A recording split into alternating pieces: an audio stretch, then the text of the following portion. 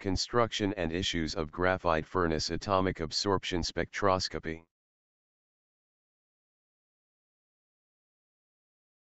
Graphite furnace atomic absorption spectroscopy.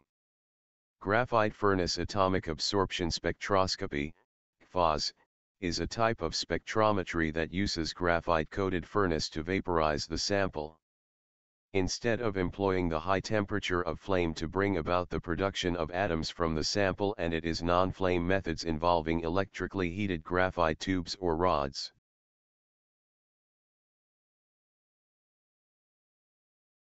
Basic components of GFAAS. A source of light, lamp, that emits resonance line radiation. An atomization chamber, graphite tube, in which the sample is vaporized. A monochromator for selecting only one of the characteristic wavelengths, visible or ultraviolet, of the element of interest. A detector, generally a photomultiplier tube that measures the amount of absorption. A signal processor computer system, strip chart recorder, digital display, meter, or printer.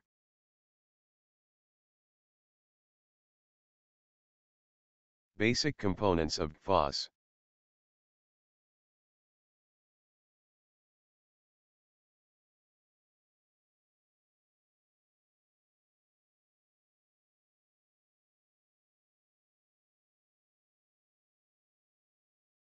Components of the graphite furnace system. The atomizer. The atomizer is located in the sampling compartment of the atomic absorption spectrometer, where sample atomization and light absorption occur. The power supply. The power supply controls power and gas flows to the atomizer. The programmer. Usually built into the power supply or spectrometer and directs the power and gas flow.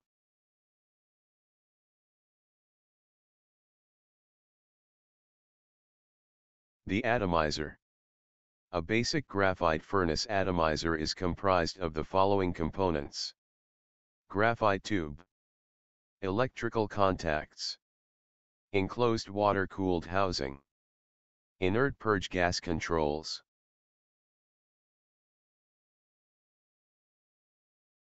The atomizer. A graphite tube. Graphite furnace atomizer.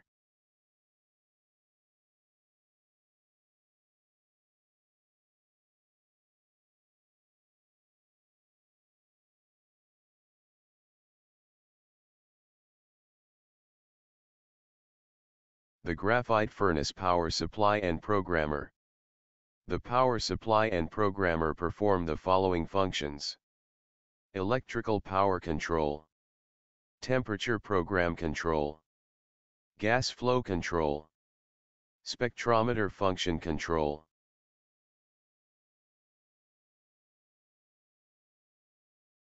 Problems with GFAAS.